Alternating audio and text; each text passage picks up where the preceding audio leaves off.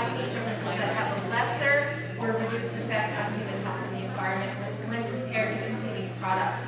And so we're often taking two products and comparing them to each other to try to figure out which ones are safer, which ones are more energy efficient, which ones make less waste. You might also hear the terms environmentally preferable, purchasing, that's a mouthful, that's EPP, or buying green.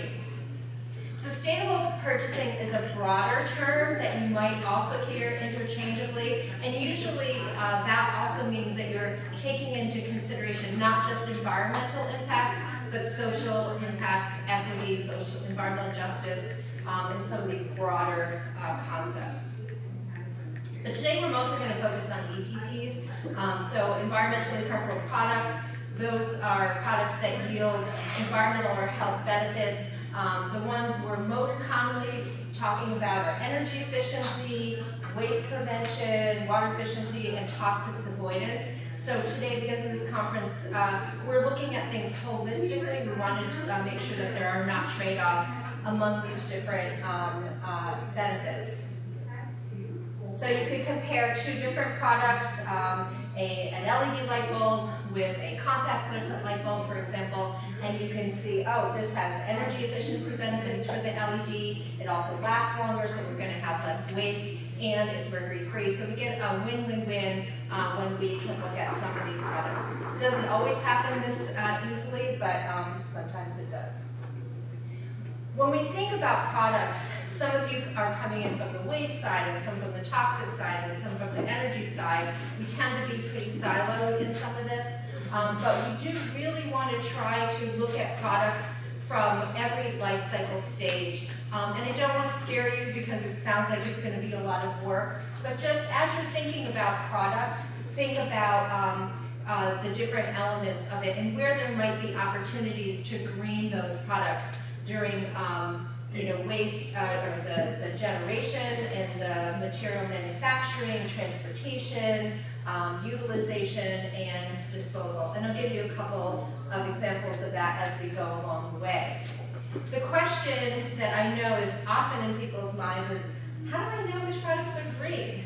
And there's so much greenwashing out there. How do I really figure this out so that I'm not steering people in the wrong direction? And so I wanted to just put this into a few concepts for you to think about.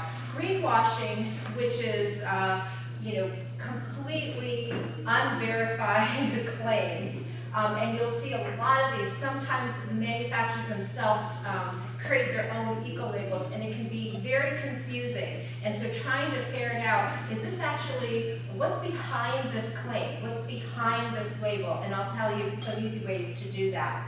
Sometimes you'll see a claim and it looks correct, but it's just not verified. And sometimes that can be okay if it's specific enough. So if something says 100% recycled, then that can be a good claim. You do want to probably know if it's post-consumer or not. Low VOC, that's vague. That's going to end up in the greenwashing category. And BPA-free could be okay, but it may not be if the products are always BPA-free or if there's a substitution. So you really want to try to avoid the things on the left, the greenwashing, the unverified claims, unverified environmental standards. We have EPA's compliance for recycled content. They have guidance, would be great. I know Jenny was talking with you about this earlier. If there was a way to verify, have that claim verified, the same way Safer Choices, that would be really helpful. And then all the way on the right, you have certified claims, and that's really your strongest tool for making sure that the products are really green, that there are certifications that will verify the claims that a product is environmentally preferable. And it is challenging because different certifications apply to different product categories. So as I mentioned, greenwashing is the act of misleading consumers about either the environmental practices or the environmental benefits of a product or service. And sometimes that can be made up by the manufacturer, like this green promise that came out from a paint company. We don't know really what's behind that. So your job is going to be to try to figure out which eco-labels and claims are on there and whether those are actually legitimate or not. There's a lot of irrelevant claims, so I mentioned that in that table there. This one, you can see where the arrow is. It says down there, green product. The item has been designated by the manufacturer as an environmentally preferred product because it's USDA certified bio-based product. Well, it is a paper plate. Every paper plate is a bio-based product. And so that's really challenging because sometimes USDA bio-based is legitimate and sometimes it's not. And so one of the roles of my nonprofit is to work with those certifiers to make sure they're really making a claim that makes sense in the marketplace and is designating a product as environmentally preferable. Sometimes the claims are weak. I mentioned, and I'll go into detail about EPA has set minimum guidelines for recycled content. Well, here's a product. It's a file folder. Legitimately has 10% post-consumer recycled content, although this says 10% recycled, so you don't know necessarily if it is or not. And but EPA's guideline for this product category is 30%. So yeah, it's legitimate, but it's weak. And so we're trying to get the companies that offer these products to not label this as an environmentally preferable product if it's below a legitimate guideline. And EPA's guidelines is one that we follow. And we also are working with a broader group of organizations through the Sustainable Purchasing Leadership Council to make sure we're all asking for the same things so that we can all gang up on them and say, hey, this is not a legitimate claim. Some of the claims are outdated. Here's an example that's current, but it shows a compact fluorescent light bulb saying Energy Star. Energy Star stopped certifying compact fluorescent light bulbs several years ago, and so we want the information to be current so that it is not misleading because it's just outdated. So, with all that as background, I'm going to show you how you can gear up and really use eco-labels to make your job easier. So legitimate eco-labels, in the case where there are them, certifiers do the evaluation work for you. So it can be really hard. I remember when we first started, we said we want a green cleaning product, and we would get the vendors to send us like a box.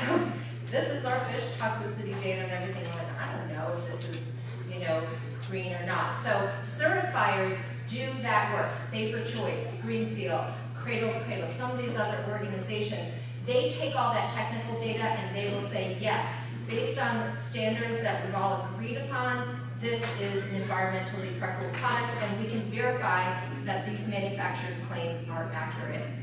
Eco-labels, from a purchasing point of view, can level the playing field for competing products. So if you say all of the light bulbs have to be Energy Star certified, then anything that isn't, you just wouldn't accept when you're going out to bid if you're involved in a bidding situation or if you're just looking for a product. Standards often include performance requirements, so we make sure the products will work, and certification registries can make it easy to find compliant products. So you can go to your clients and say, okay, we want a green cleaning product. Then you figure out what the certifications are that apply to that cleaning product, and then you can go to the certifiers registries and look and make sure that that individual product is there, or if they're looking for a product, you say, look at all of these. An eco-label that's credible typically is developed by an independent third-party organization, not by the companies that manufacture the product or even the trade association. They're transparent. You can see what is it that makes this product green and what makes this eco-label credible. What is it based on? Ideally, it's participatory, which means that industry as well as environmental groups can get in there and participate in the development of it. We do that a lot to make sure that those standards and eco-labels are actually strong, and that it's a leadership standard, that it doesn't represent most of what's out there, that it really is usually the top 25% of the market. One thing to think about is there's this sea of eco-labels. Some of them are single attribute, which means they may just verify one single thing. This is for Green Guard Gold. It's legitimate, but it only certifies that the product is certified low emitting, whereas there are multi-attribute certifications. Safe Choice you've heard a lot about today. Green Seal is another one. they look at multiple attributes. Not only is the product low emitting, but it also doesn't have carcinogens, doesn't have asthmagens, you know, so there's a whole list of things. So if you're comparing two eco-labels, look for ones first that are multi-attribute. If there's not products, you can drop down to a single attribute. Energy Star is another one, looking at our life cycle. This one addresses energy efficiency. Then there's an eco-label for computers, for example, called EP. How many people have heard of EP? Just raise your hands. Okay, most people. So it's the Electronic Products Environmental Assessment Tool, rates computers based on all kinds of different criteria, low energy consumption, fewer hazardous materials and emissions, product recycling, and it gets, like the Olympics, bronze, silver, gold rating, and you can see all the different things. And it's transparent. You can figure out how it got its rating. So we really rely on these multi-attribute, transparent third-party certifications to do the job for us. So you try to go out to a company and say, hey, we want you to buy green products. And the first thing they're going to ask you is, are those products available? Do they work well? And how much do they cost? And so I'm going to take you through how you can answer and find information about all of those issues. So if you're trying to figure out what's green and you don't know what the spec is already, you can look to see, has any other jurisdiction adopted a specification for this product category? Now, some are going to be very complicated. This is New York's specification, but many states in particular have adopted specifications for environmental products, and you can just recycle those, cut and paste them into your bid specifications if somebody is going out to bid, or this is what you can advise your clients to do. EPA has guidance on green purchasing. You can see it's by different product categories. You can click there and they'll tell you which certifications apply to this category and other types of purchasing guidance. How do NGOs define green? Sometimes often the NGOs are ahead of where the government is. So if something's on their radar screen, they can identify the products and the problems, and they also can identify and give purchasing guidance. Many of the NGOs are getting into the green purchasing area. Center for Environmental Health, or use Jenny Burke. They've done a lot of work in foodware, furniture, flooring, as well as other things. SPLC, which I just mentioned, has done work. We just came out with an office supplies set of specifications for about 25 product categories. They also have been very active in climate-friendly refrigerants. This is another PFAS, taking out the toxics. There's other groups. RPM, my organization, has done work and come out with guidance. This is one on bee-friendly purchasing. So there's lots of guidance documents out there that you can look for. So use the certifier's registries. If a certification doesn't have a registry, it makes it much less valuable. So we have been talking to a lot of certifiers about how to make the registries the most valuable that they can be. So this is one. Energy Star is one of the first ones that got into doing a registry. So you can look up all these different types. I'm sorry it's so small, but you can see there's appliances and building materials. You can click on there, you can see how many products there are. You can see what manufacturers offer those products, and then give that information to your clients and say, here, see if you can find a product that has that is on this list. One of the things that's really fantastic that Energy Star just did, and I just discovered it, is say it's an air conditioner. They list the air conditioners on there, and then there's a little place where you can click and it says, look for the ones that also have climate-friendly refrigerants. This is fantastic. And so you can then filter it down to get those. There's also an Energy Star Most Efficient, which is a top tier for energy efficiency. Uh-oh, I hit the wrong button. And so yeah, you can click and then it will just come up with a list of products. You can view those products, etc. EP has a registry for all the different types of products that it has, computers and imaging equipment like printers, mobile phones and things, and you can see how many products are there and sort all different ways. You can even get in there and see which ones are the most efficient, which ones had more toxics reduction, types of credits, etc. So they're really good at being transparent with their registry. Safer choice, of course. So you can search by the company, you can search by product type. You probably got everything you need to know about Safer Choice earlier today. It's important to note that some products have multiple third-party certifications that apply to them. And so that can give you more options to work with, as long as the third-party certifications are roughly equivalent. So for cleaning products, we typically recommend Green Seal, Safer Choice, and Eco Logo. Green Seal is more for the high-volume products, usually concentrates. Safer Choice is tends to be more specialty products, so they have a lot more in that area. Eco Logo is probably the weakest link at this point. They're updating their standards, about 10 years old, so we're working with them. Used to be a Canadian standard, but it was bought up by UL, the company that makes sure your refrigerator doesn't shock you. If you want more information on cleaning products, you can go to our website. So to make this process easier, so you don't have to go to Green Seal's website, and then go to Safer Choice's website, and then go to UL's website, and check everything to try to figure it out, these new environmental certification data aggregators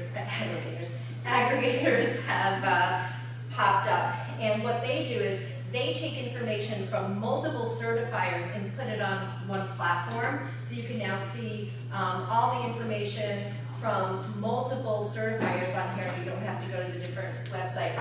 They're still in the beta stage, I would say, in terms of trying to compare apples to apples and make sure that's the same information that's on the vendors' websites. But this is a really good place to start if you're trying to figure out what environmental attributes and certifications apply. When there aren't certified products, however, it makes it very difficult. But this is cleaning products, so I just did a model search, and you can see there's lots of different certifications that apply. We only accept some of them, and we can talk later over a beer if you want to know why some we accept and some we don't. But you can look and see what products are certified, and then you can click in there and get the names of the products to check products to see if they're certified. So as I mentioned, when you have an uncertified claim, it's really difficult to figure out, if the product claim is real.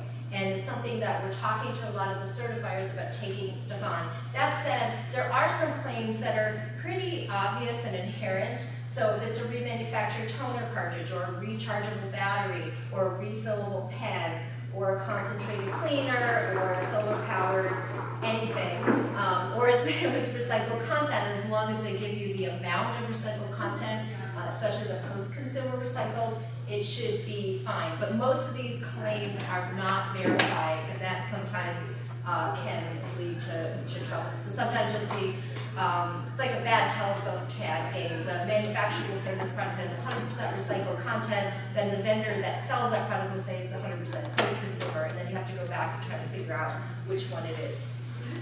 EPA has set standards for recycled content when they're advising their purchasers on what to buy, and there's lots of products that have minimum recycled content standards. They are confusing, and they are old. They're from the 90s. They need to be updated. We need to just have post-consumer. California finally threw its hands up and said, we're just going with 30% post-consumer, that's it. And so it makes it a lot easier. But this and most of these claims are not verified. The vendors, so most of the time you're not buying directly from the manufacturer, you're buying from a vendor that sells things like office supplies. And the vendors have done a good job in many cases at starting to ID those products. You can see this is Staples, EcoID just picked. Most of them have some kind of filtering system for helping you to navigate towards those green products. They don't take away often, unless you make them do this, the non-green products, but they will label the green products. So here's EcoID, so you can see what information is on there and why. It will tell you 100% recycled, post-consumer. So you want to really get that technical information. Ooh, hello. I'm going to have competition over here. In general, rule of thumb, the vendor information is not as reliable as the manufacturer information. something is not complete or something is confusing, you want to go back to the manufacturer and get the technical data sheet for that product to verify the claim, especially if it is not third-party verified by a company. Okay, now we're going to talk over them. Okay, now I have to remember which one I'm talking. It's okay, I can advance it. Okay, we'll try this if I get it screwed up. Okay, so that's everything about how to find green in a nutshell. And now I want to talk about how you evaluate the price, because that's going to be their next question. Okay, we found the products yet, but how much do they cost? Is it going to cost us a lot more money? So there's a report that I'll tell you a little bit about that talks about costs that I did for the state of Maryland. And we identified some ways in which the green products actually can save money. So some of them have a lower initial cost.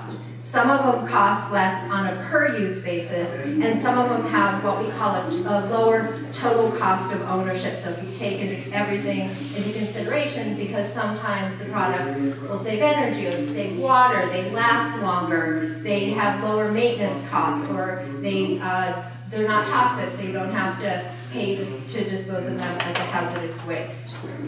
So some of the products, how much time do I have? 2 minutes to go? Okay. Okay, sorry. Can I take 5? Okay, so some products cost less, and you can look for these things that are surplus or remanufactured or refillable, things like that.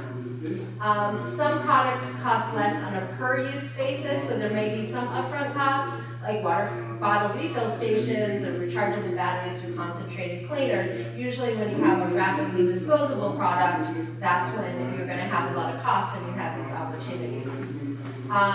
The report on cost is called Saving Money by Buying Green, and this was one of the key things. Mostly you see that initial price tag, but there's a lot of stuff you don't see, and so look for opportunities to say, hey, yeah, this is cheap up front, but it's really going to cost you more money if you stick with what you've been doing, and there can be cost savings. LEDs are a really good opportunity compared to fluorescents. This is from a report that we did last year. You have opportunities for energy savings, you have opportunities because the LEDs last longer, and then they don't have any mercury compared to fluorescents. And California just banned all the tube lamps for the 3 years, so based on this kind of analysis. Yay! The final thing is performance. Do these products perform well? So you want to figure out what it is that they need to do to compete with the conventional products. So establish your minimum performance standards, engage the end users of these products, look at any technical issues, make sure that the technical issues are not unnecessarily restrictive, and then verify that the products meet those requirements. So there are some products that do this. So for example, you want to make sure if you're using a disinfectant, it kills COVID, and you can verify that. You want to make sure that recycled content trash bags meet puncture resistance standards and things like that. So you don't want to have a trade-off with performance just to have a green product.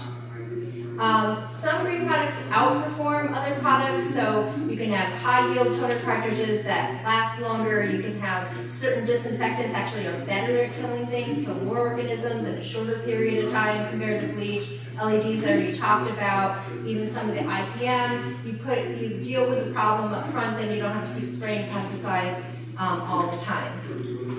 Many of the certifications, remember I talked about certifications, how they do your job for you? The good ones, and many of them will incorporate performance standards into the certification itself. So you're going to make sure you can actually sell the certification by saying, yeah, we make sure it actually meets the industry standards for that product category. If you get down to the end of the road and there's still concerns about performance, you can pilot test. So you might decide, okay, we're going to check 3 or 4 different types of cleaners to find out which ones work. So you want to get baseline information, create forms, conduct the pilot tests, and again, gauge the end users in this process. We've done and been involved in many types of pilot tests, checking recycled paper to make sure it doesn't jam the printer, comparing single-use batteries to rechargeables. San Francisco had a great experience with this. in which they found that the rechargeables actually lasted longer than the single-use batteries. Green cleaners, hand dryers, so any different types of products, you can test them to just make sure they're going to work before you roll it out. Then once you have worked with that entity to put the green products onto a contract, if you're dealing with a contract, make sure you're really promoting it. So do a little fact sheet that says, hey, we have this new contract for green cleaners or green paints. Here's the products that we've approved, here's the certifications that we have, here's the vendors that offer those products. And then don't forget to get credit for the great work that you're doing. Track and report your results. We've worked with a couple entities over the last couple of years. Washington State just came up with their first EPP annual report for some of the great work they're doing, and San Francisco has been doing it for a long time. So that's the overview. I'll be here if anyone has questions. Happy to answer them at the end or talk with you over here.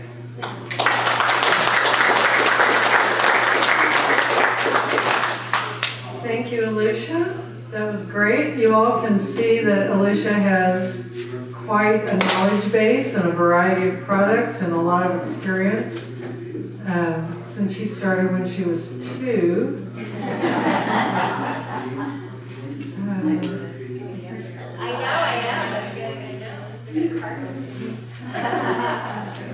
So our next presenter is Stacy Foreman. Stacy manages the City of Portland's Sustainable Procurement Program, driving change for more sustainable products and services through public contracting. Stacy is active in a variety of regional and national efforts to build sustainable procurement resources. She served on a number of related advisory committees and boards for Sustainable Purchasing Leadership Council, which is one that Alicia mentioned. And those of you who are doing EPP stuff know that the action is in the specifications. So Stacy's very active in that space. Many other places. She's a lead accredited professional and presented to national and international audiences on the topic of sustainability in public procurement. Thanks for joining us. Thank you. Hello everyone, it's great to be here. So Alicia did a fabulous job talking about eco-labels and kind of the nitty-gritty of what to look for in terms of how you define a more sustainable product. I'm going to talk a little bit more about the implementation side, what the programming looks like, but also kind of just, you know, a lot of this also involves change management in terms of trying to get buy-in from the stakeholders that are actually using these things. So I'm going to talk, most of my discussion today is going to be along those lines. So, program, we talked a little bit about the city's program and then really dive into some examples. So, just so you know where I'm coming from, you know, at the City of Portland, we do have a very strong sustainable procurement policy that kind of forms the backbone and gives my program its kind of legal legitimacy to take on various actions and programs and initiatives. I am housed in our central procurement office, which is a little different than a lot of agencies. A lot of agencies have their sustainable procurement folks in their environmental department. And I have a small, scrappy budget to do a few things, and every now and then I get a few one-time funds to take on some very specific initiatives. But the reason I put this up here is to give you some context, because I'll be talking about prioritization, and a lot of that prioritization really has to happen because you know, a lot of people don't have a lot of time or a lot of resources to really do as much work as they really could be doing, right? There's a lot of potential for this kind of work, but unfortunately they're not always extremely well funded. So along those lines, when developing our program strategy, really thinking about are we truly understanding our impacts of our spend? Are we then thinking about what's most important in terms of prioritizing, not only about the impacts, but about how that might align with our agency's values or other synergies or other program synergies? Where can we kind of build on leverage? And then thinking about how we're going to take that action and then how are we going to build off of that for continuous improvement. So in terms of what that looks like in my actual program, I kind of wear 3 hats. One is I work on building up everyday resources. These are the kind of resources that don't change very often or are very static. They can be cut and paste specs. There can be all these references, like Alicia was saying, in terms of, for green cleaning products, we know that we want to specify, green seal, safer choice, eco logo, all those. Those are kind of our cut and paste specs. And they're the tools that our procurement staff and our bureau procurement staff use as well. And then when something is kind of, when I need to wear more of the change management hat and more of the project management hat, those are for more of our emerging pilot projects or where we need to really do proof of concept, and those are some of the projects I'm going to talk about next. And then lastly, I serve as more of a subject matter expert in the city regarding sustainable procurement and sustainable products and where to look for best practices or kind of doing that ongoing research and answering questions for staff. So I know this is kind of a busy side, but it gives a little bit of an example of, let's see, oh, it does point, of some of those basic resources I was talking about that I provide and develop for staff in terms of program resources. So I have this sustainable procurement guide. It's a 2-page guide. It kind of gives you the what, where, why of an action. So it provides not only the hint of what our minimum requirements are for a product or a service area, but also about like how do we go about procuring it in the city, what to look for. On the back, the reverse side of this is a little bit more about the why. Like why are we doing this? Why are we focusing on toxics and electronics? What is it about that that's a hot spot? And what is the benefit achieved by taking these actions? And then I have a whole lot of cut and paste things. A lot of the folks, some folks really want to know the details and the why, but others just tell me what to do, cut and paste. And that's what we do. We provide some of that cut and paste. It's about meeting them where they're at and what they need to know to get their job done.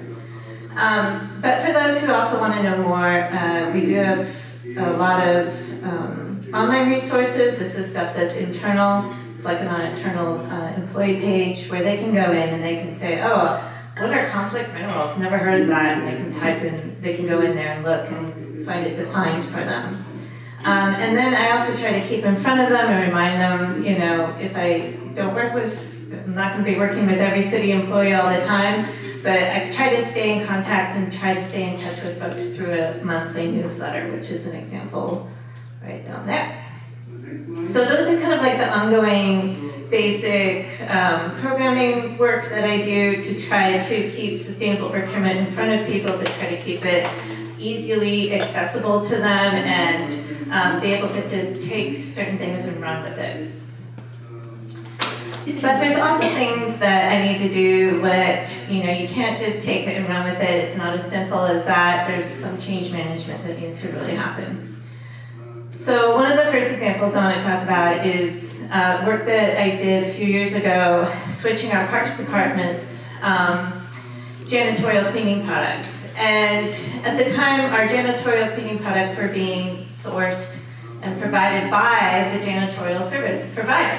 So we weren't buying the products, our service provider was. And even though we had requirements in that contract saying they had to use, the green seal, the safer choice, the eco logo, what have you, it wasn't always consistent. And there was some other issues regarding inventory control and kind of weird pricing that we weren't very happy with. So decided to pull the products out from that service agreement and then instead have our parks department staff order the product and provide it for the janitorial service provider.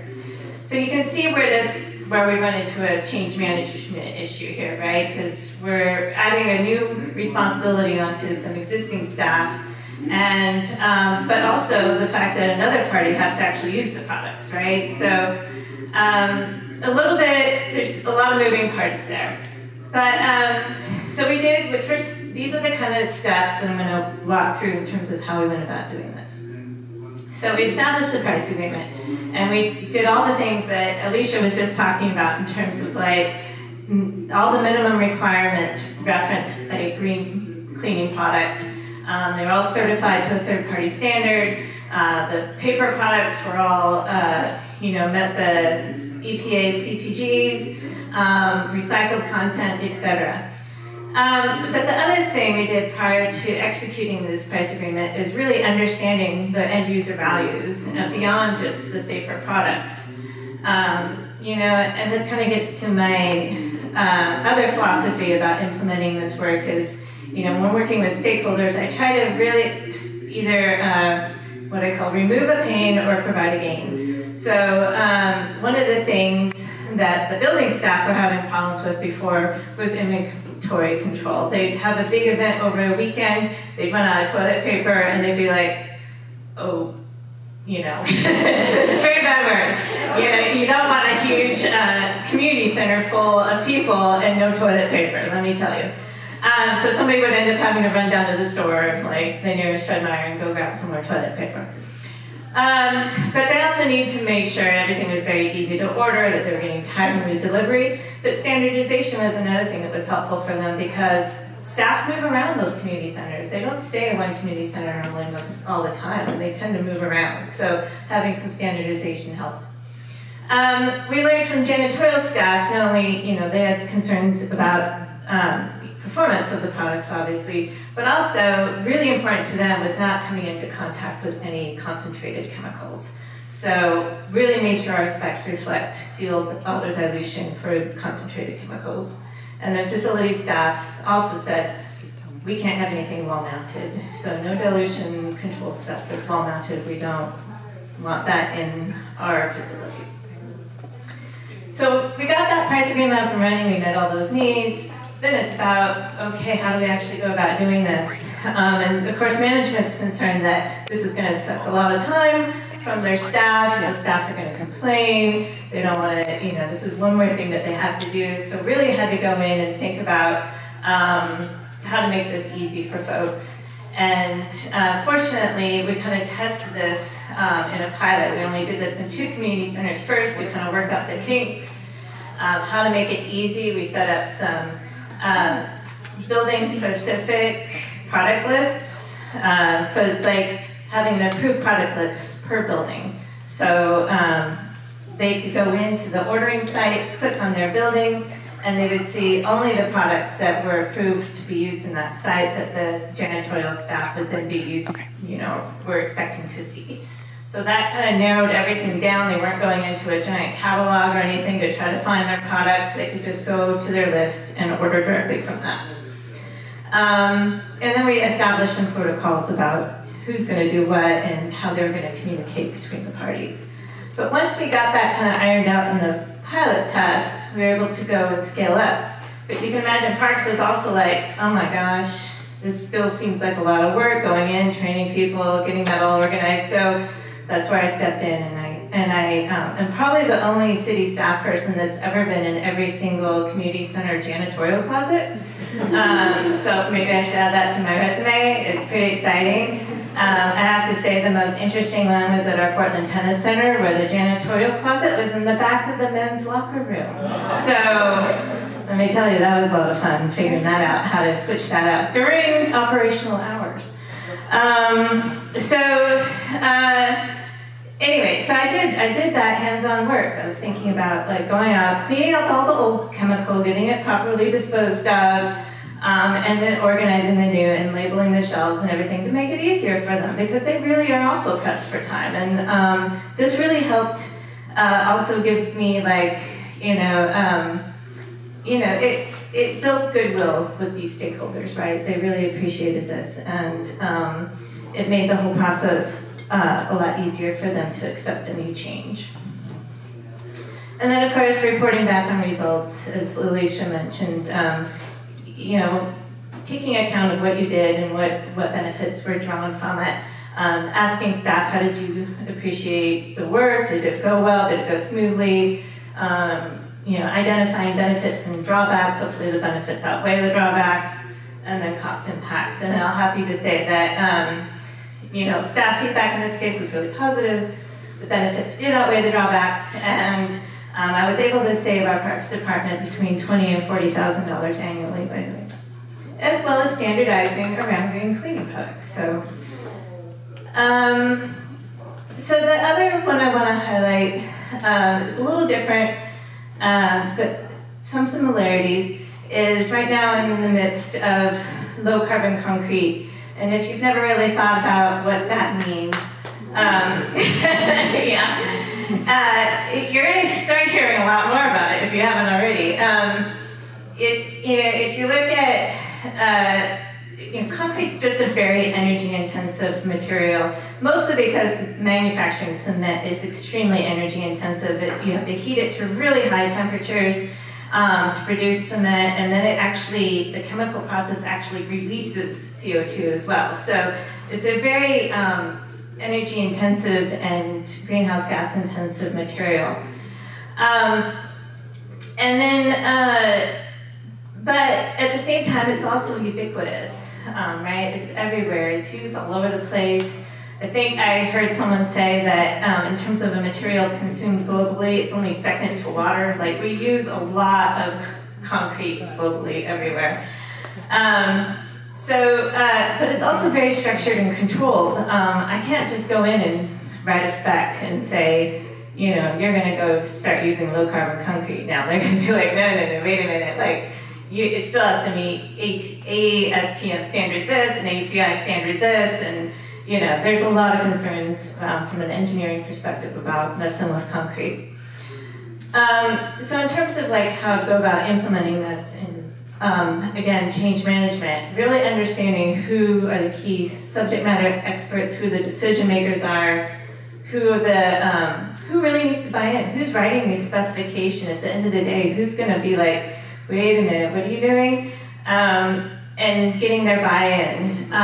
Getting some data to understand, what kinds of mixes are we using? What's the embodied carbon of our mixes now? So that we can set hopefully meaningful change. And then understanding all their different concerns. I had concerns such as what if that concrete low carbon concrete somehow interferes with my ability to read an underground utility line? They're out there sensing underneath the concrete, right? What underground utilities are there?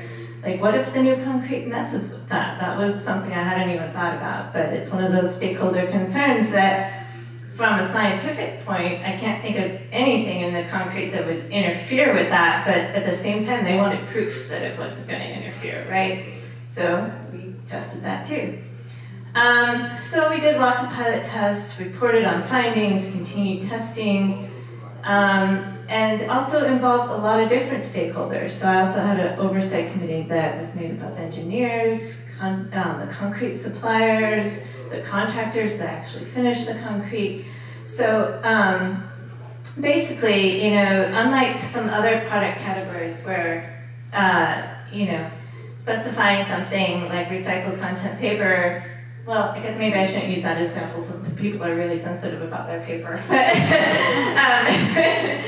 But it did take a lot of hand-holding and a lot of kind of just walking through and guiding the change as you went along. So here's my imagery from all that. Up here is one of our first whiteboard exercises of what do we want our pilot tests to look like? What do we want to know? What do we want to measure? Things like finishability and workability, and this weird word called slump, which I never thought was a real term, but it really is a real term with concrete, the slump. So all these different kinds of things, and getting to know who can help me figure out all these different elements and report back on, okay, yes, when we switch to these lower carbon mixes, we can still meet all these other expectations. We did some testing. That's what it looks like when you get cylinders, take cylinder samples, and then you run them to a lab, and they all eventually get smashed by a giant machine that tests their compressive strength. And then we get those test results back to make sure that these things are performing adequately, and we look at here's a list of all the different kinds of stakeholders we had and how we're reporting back on them and all the data. And I just bring this up because, as we move towards looking for funding, or you're helping other folks with funding for these kind of more challenging projects, think about when you're putting proposals together, you're thinking about how you might help assist other bureaus, sorry, not bureaus, but other businesses. Build this kind of stakeholder engagement and stakeholder change management kind of approach into those too, or you might have to take that into account depending on the scope of the work you're doing with those businesses. So lastly, I'll just wrap up by saying, in terms of what I've seen work in terms of implementation, really prioritizing. That prioritization can happen in many different ways. Maybe it's just that it aligns very well with that organization's goals, or there's a lot of synergies there. Maybe it's prioritization around high impact. Really building those stakeholder buy-ins, change management approaches. I really like trying, even if it's not in any way related to greening a product, like it was for me with inventory control, like just gaining that trust and gaining that goodwill with a stakeholder really helped transition to greener products, even though it had really nothing to do with greener products. And then making the process change as easy as possible. So at the end of the day, hopefully all they have to do is click a button and to make the change that we want them to make. And then keeping in front of them reoccurring communication engagement.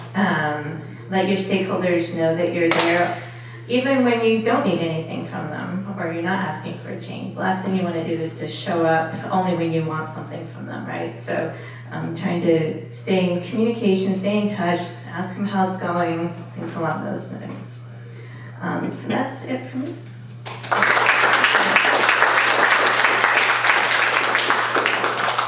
Thank you, Stacy.